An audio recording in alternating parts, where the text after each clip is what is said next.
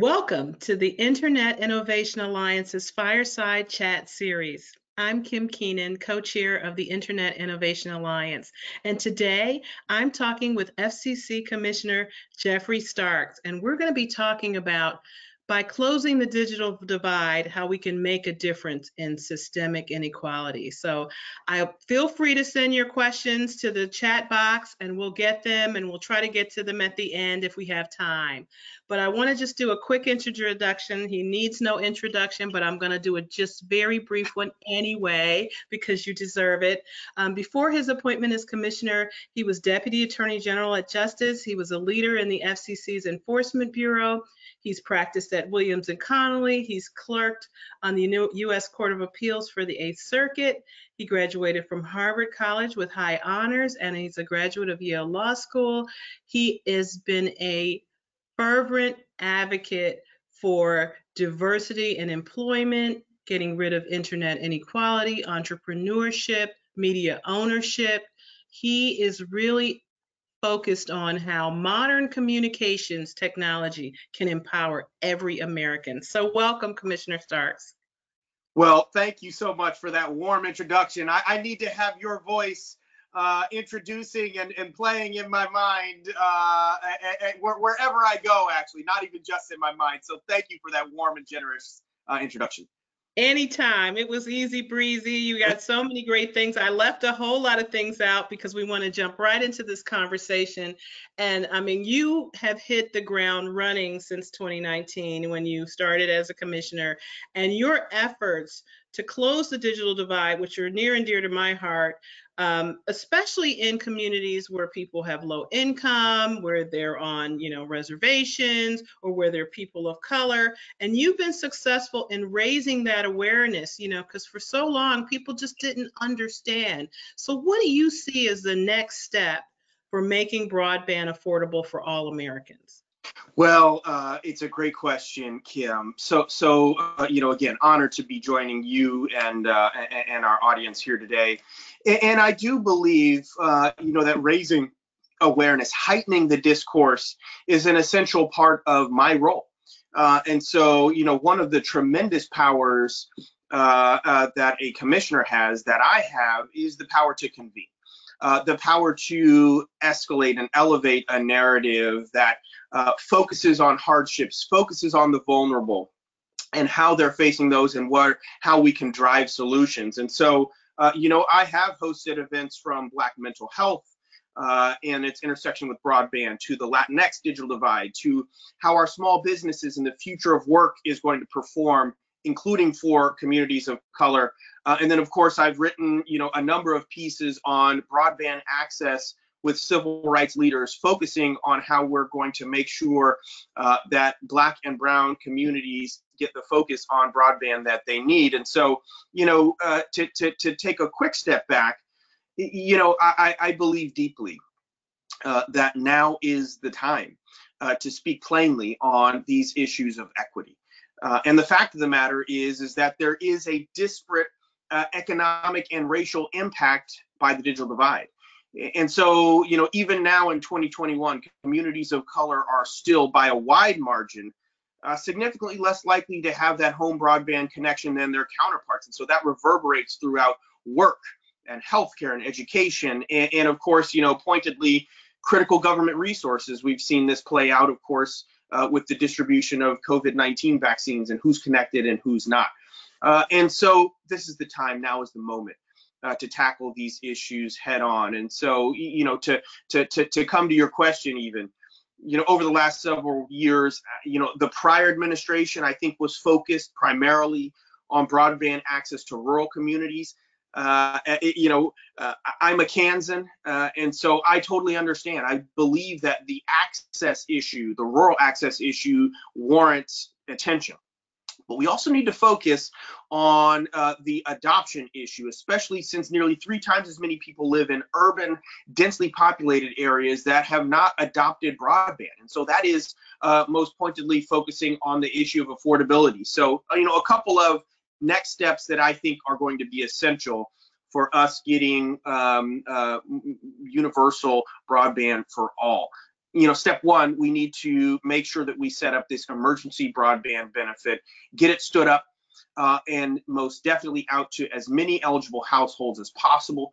This is a mission critical program designed to bring connectivity to low income folks that otherwise are having trouble affording the internet that we know that they need. Second, we need to quickly move on the $7 billion in E-rate funding that was passed on the Hill. I think the president is, if he hasn't signed it already, I think he's set to sign it, momentarily-ish. But we need to make sure that our E-rate program, meets the moment. And then kind of the last thing that I would say is on my mind frequently here, is again, redounding on that issue of affordability. The Universal Service Fund program has a high cost program that builds out into those areas that are rural.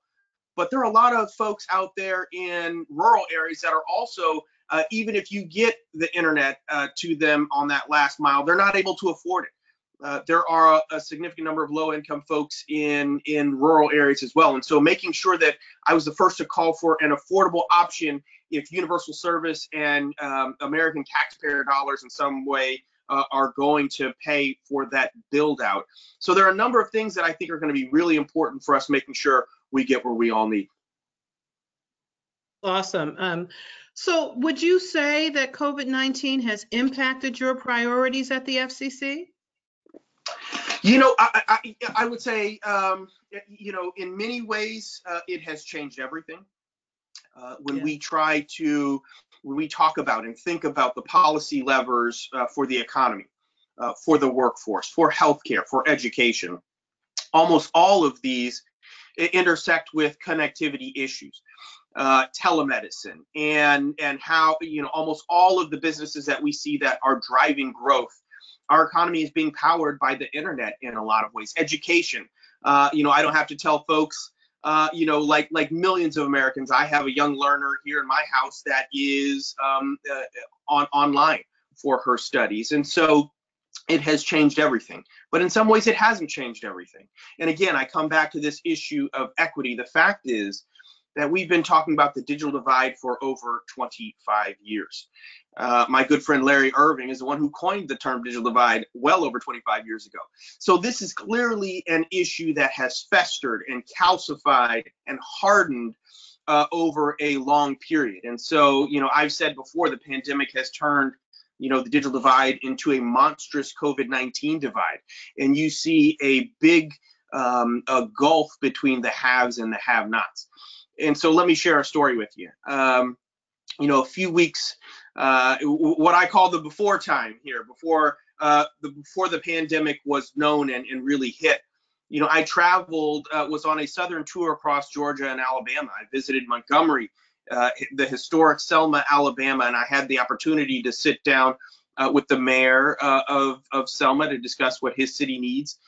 But I was also introduced to the leaders of a critical program there, the Selma Public Housing Authority, that prioritized getting residents in, urban, low-income housing access to free broadband and tablets. And so, I'll never forget that I sat down with a single mother of three who lived in the George Washington Carver homes there and benefited from this program. And she told me how broadband enabled her to complete her assignments to help her get an online degree program, helped her children able to finish their homework, helped keep her children safe at home instead of, out on the streets trying to find Wi-Fi connection, trying to do those things. And so it was a it's an example of the transformative power of broadband, and that rolls back to my mind a number of times. I think it was the moment that we have here where what the rest of the year was going to look like, it was kind of encapsulated in that way. We need to boldly advocate for reliable, affordable broadband. Low-income communities, Black, Latinx, tribal households, they really need our attention to make sure that they are getting the connectivity that we know that they need. And so, I think the pandemic has exposed, obviously reminded us of our shared commonalities: healthcare, economic opportunity, education, and all of these have been pushed in myriad ways online. And so I've been heartened that a number of multi-stakeholder conversations and settings have gotten on the same page about the importance of prioritizing equity in something that, again, I have championed, which is broadband affordability. Well, you couldn't have said it better. And one of our founders of the Internet Innovation Alliance is the Larry Irving. And he did that with Bruce He's Melman. I don't know everywhere. if you knew that. And Yeah, yes, I know that's right. well, we follow in their footsteps, and you're absolutely right. It is our imperative that every American have access to this powerful tool that's really going to make a difference. And you mentioned the emergency broadband benefit that we are, all fingers crossed will be signed shortly. And it provides a discount of up to $50 a month toward broadband service for eligible households, and then $75 if you're in tribal lands. But are there other features? We hear about that, but there are other features that must make a difference. And it's just, these plans are massive. So the question becomes, are there other features that you'd like to highlight so people are aware of them? Yeah, I would like to. Just one quick point. The EBB has already been passed in legislation. We are setting it up. Already voted on it at the FCC. It is set to get rolled out by late April, within 60 days of us voting on it. The E-rate is something that I am also eager to get started. But it's a great question. There are a couple things that I want to focus, your attention and folks' attention on with the EBB. Because like I said, it really is, other than Lifeline, the only program now designed to connect low-income folks. And obviously that is going to for sure lift the boats of a number of people of color, a community that I feel strongly has to be focused on if we're going to get all Americans connected.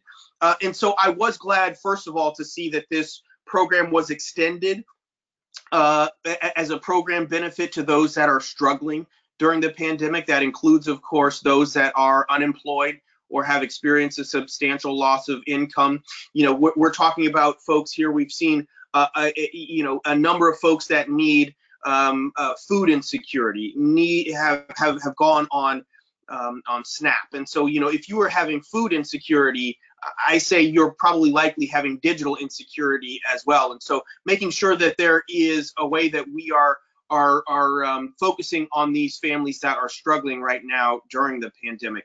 Second, Congress specifically targeted support for families that have children participating in the free and reduced price lunch and breakfast programs. And so, I have long worried about these households and making sure that they're both learning and also getting what they need digitally. And so, the fact of the matter is, these programs do have a lot of logistical and privacy challenges as well to try to get those students imported into the EBB. And so that's why, as we were thinking through the program, I focused on what are called the community eligible provision schools. These are, if folks don't know, it's called CEP. These are where a whole community sits in a high poverty area. And so the whole, it allows these high poverty schools and districts to serve free breakfast and lunch at no cost to the whole school. And so making sure that we approved eligibility that focused on these nearly 14.9, 15 million students attending these high poverty schools was a real focus of mine. And so, making sure that these households got into the program, approved quickly, expedited verification was something that I pushed hard for and was something that I got. And I'm deeply proud of that. And last, again, I always want to bring it back to real folks. I met just last week or about 2 weeks ago with the principal, Willie Brewster, from the Brenda Scott Academy in Detroit, a school where over 88% of the students are Black, 80% of the students qualified for free or reduced price lunch. And talking with those students, an assortment of middle schoolers that were so precocious and so smart, but put their finger on the nose of devices that were underperforming and a lack of connectivity. And so making sure that those are two things that this program focuses on. One student who I expect to ultimately become an FCC commissioner someday said, we need a better internet. And I could not agree more with that young lady. And so making sure that we're focusing on this, I think, is going to be, again, a mission critical point, and I have great expectations for this program. And the point you raised about that young woman is really great. One of your great thought leader initiatives is elevating the role of historically Black colleges and universities. And you Yes. have been all over raising that flag. And people sometimes forget that, historically Black colleges play an integral role in making sure that when there's something missing in the puzzle, they're the missing piece. And so I just wanted to get your vision about how you see HBCUs as a solution to closing the digital divide. Well, thank you so much for bringing that up. I could not agree more. And if we were in the room together, we would see eye to eye on this. During the pandemic, I've hosted 2 HBCU presidents roundtables with schools across the country, from Delaware State to Howard to Morehouse, and just a number of institutions that are leading. I did those because I believe we must ensure that these institutions do have, as you said, the tools that they need to continue shaping the leaders of tomorrow. And it is HBCU students, faculty, alumni who continue to push for justice. We do know that HBCUs are concentrated in Black communities, and so that pushes a number of the topics that we've already talked about today, but especially Black communities across the South. And they truly are anchors of their geographic regions, are anchors of their towns and cities. And so many students, notably, when I talk to a number of presidents, have talked about how students have had to return home, almost like a diaspora where they have had to return home but continue their studies. And so many of these students live in disproportionately unserved, underserved areas. And so they're having trouble getting connectivity that they can continue their studies. And so, most pointedly, 75% of HBCU students qualify for Pell Grants, which again makes them eligible for this emergency broadband benefit. These are students that we know are having connectivity issues, and we need to make sure that they continue and can continue their studies wherever they are, in order to finish. And so again, this is we need to focus on students. We need to focus on the communities in which these HBCUs sit, to make sure that they continue to be the powerhouses that we know that they are. The last thing that I would mention here briefly, Kim, is in a lot of ways I have also focused on what comes after schools. And once folks graduate, and that is, something that I'm deeply proud of, is the Early Career Diversity Initiative that I started at the FCC, and that is specifically going to HBCUs. We have a number of technical jobs at the FCC that are engineering jobs, and we have a number of lawyer positions, and so making sure that we are recruiting and getting the best and diverse talent that we know is out there in order to make sure that we are making the best policy possible. And so making sure that we are specifically going to HBCUs, MSIs, and recruiting from those schools, as well as, something that I also instituted is, a lot of folks cannot take a pure free internship. And so I've restarted a paid internship with the FCC. And so making sure that folks can both work as well as get the training, because a lot of these early opportunities are the way that you get your foot in the door to make sure that your career can continue to progress in the technology and telecom space that we know is going to continue to power our future. Again, if you're thinking through, what are the jobs of the future, a lot of these are focused on, technology issues. That's a great point, and I was going to ask you that question, and I think you've kind of already answered it, so I'll make it a shorter question. I mean, essentially, you're saying that all of these things lead to how broadband adoption and how universal broadband, in fact, will lead to sort of a better impact on the future of work for communities of color. I mean, is Uh, that yes, that's exactly right. And you know, I buried the lead here because yesterday I published an op-ed in CNN with NAACP President Derek Johnson. And he and I have been in a long collaboration and dialogue on what is the best way. He believes deeply in digital divide, as do many. Um, you know, but focusing on this point of how inextricably linked, economic opportunity is to digital divide, and the urgent need, for people of color, low income communities to have that affordable broadband. And so, I would commend that piece if folks haven't otherwise seen it. Go to my Twitter, at Geoffrey Starks, at Geoffreystarks. There's a link to it there. But unemployment for Black workers during the pandemic reached its peak in April and May of 2020. Nearly over 16%, nearly 3 million Black folks were out of work looking for jobs. And that occurred in a number of ways for folks that had, obviously the unemployment numbers even broadly were staggering. But what we're hearing and what we know is that, the current unemployment rates for workers remains very high. For Black workers, it remains at 9.9%, almost 10% just this month. And so it's clear that rebuilding our economy is going to require that retraining of our workforce as well. And so that means, again, making sure that folks have access to that upskilling, that reskilling, so that they can get connected to those jobs of the future. And so focus, again, on those marginal communities that we know are going to need to be connected is going to be really powerful. But there's a second element to this as well. Which is that, when you're thinking about the future of work, you also have to think about entrepreneurship.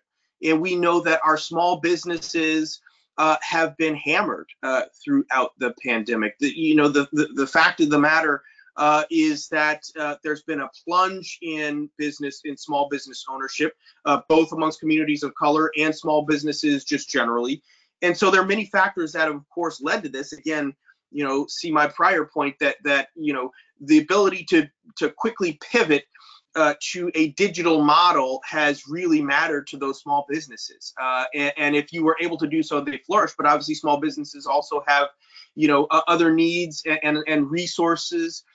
And so we have to make sure that, again, communities that get better connected are going to be able to have better services, and those businesses are going to need to perform better. And so this kind of goes hand in hand, that delivering services is going to be critically important. And so for myriad reasons, for our economy, for our workforce, I could talk about telemedicine and how making sure that keeping people safe during a pandemic, both our medical workers as well as people who need medical care, that also is relying on broadband. There's just so many cross intersectional ways that making sure that all Americans are connected has got to be our one A, B, and C priority right now. Oh, absolutely. I mean, and I love how if you listen to this conversation from the beginning, I mean, you literally started with the children. We went through college, and now we're recognizing that all of this links to the future and the future of work. And so it really is, and not just work, but,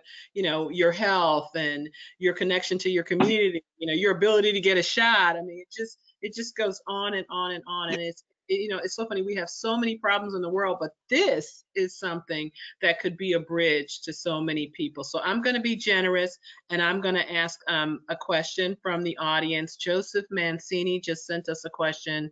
The FCC is looking for outreach partners for the EBB. What are the expectations of those partners? Well, we are, obviously, it's a great question, and we are looking for partners across the whole chain, and so that includes, obviously, provide broadband providers who are going to sign up to participate and bring the internet to participants in the EBB. And so making sure that we actually deliver the internet is incredibly important. The other part of that equation is obviously making sure that we are penetrating into our communities to make sure that they know about the program, getting folks actually signed up. The fact of the matter is that we had 60 days by Congress to get a $3.2 billion program set up. And so that is no easy thing.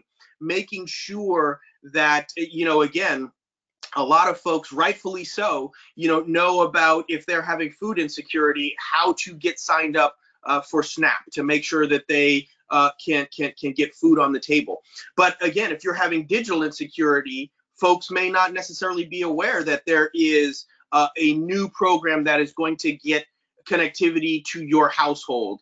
And so making sure that we get folks signed up has to be a very second mission critical element of that.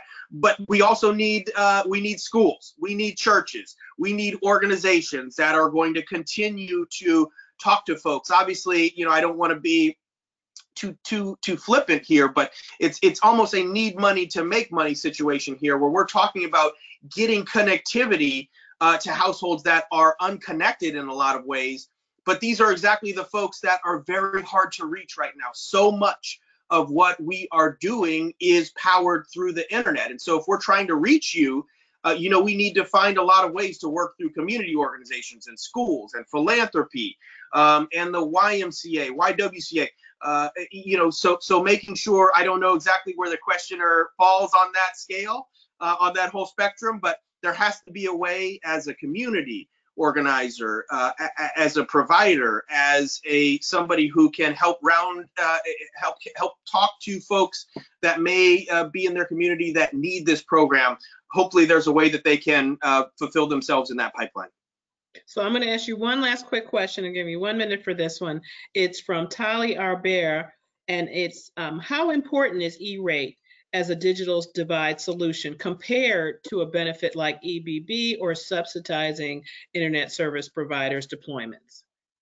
Yeah, I wouldn't necessarily frame it as a comparison of the programs. Obviously there are 4 main programs that the FCC has.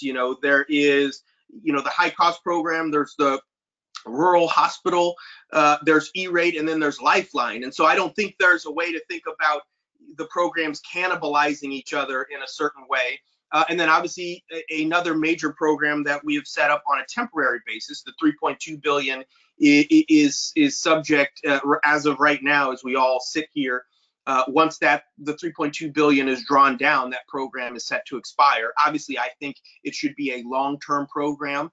And so I wouldn't frame it as E-rate versus EBB. I think focusing on low-income folks, folks that are, vulnerable communities of color, we know are some of the folks that absolutely need the internet to get to their households. And so that's what the emergency broadband benefit is going to do. E-rate is focusing on schools and making sure that our young learners get connected. And goes through the school districts who have a critical role here. And so I don't think it's a versus here. I think it's an all hands on deck. All hands. I was just thinking that when you said it. Okay, so now we get to my favorite part, and the favorite part I think of the commissioners I've done in the past. This is the lightning round. This is where you tell us what Let's do it. Pick. All right. Favorite device, phone or tablet? Phone, definitely phone. It does so much. Both. I'm on my phone a lot, doing work now these days. But obviously in my personal capacity, I love to be in the moment with my family, with my kids. But I also am somebody who will snap that quick pick. And so for myriad ways, I think phone is definitely ahead of my tablet in that way. Supercomputer in your hands. Okay, favorite future technology, self-driving cars or cars that fly? Wow. I would have to say self-driving car. You know, both are going to play a role in my future. I have no doubt that one of your members could disabuse me. You know, a car that flies seems like 2 deviations away from what I know. A self-driving car, I get that. That seems real to me. I know it's on its way. And so I that one seems more is more locked in my mind as like something I get. Great. Okay, last one. Favorite superhero, Black Panther, Luke Cage, or Batman? I gotta go. This has been the easiest question of the day. I gotta go with Black Panther, hands down. And you know, I thought it was a tremendous movie, a tremendous impact. You know, even beyond just the movie. I'm a huge fan, of course, of the late Chadwick Boseman, and I think that role, I think his body of work will live on for generations, and in many ways he was a superhero on and off the screen. And so there's no that, like I said, that was the easiest question. There's no doubt Black Panther. So Right. And of course, he's a technology superhero, so that's perfect for you. there you go. Well, there you have it, everybody. Thank you so much, Commissioner Starks, for making time for us today. It was a great chat. I look forward to chatting with you in the future. This has been amazing. This will be taped, and we'll have it up on our website, on the Internet Innovation Alliance website, iia.org. So welcome. Thank you. Great time. Appreciate Thank you. you. Bye now, everyone. Be safe. Be well. Thank you.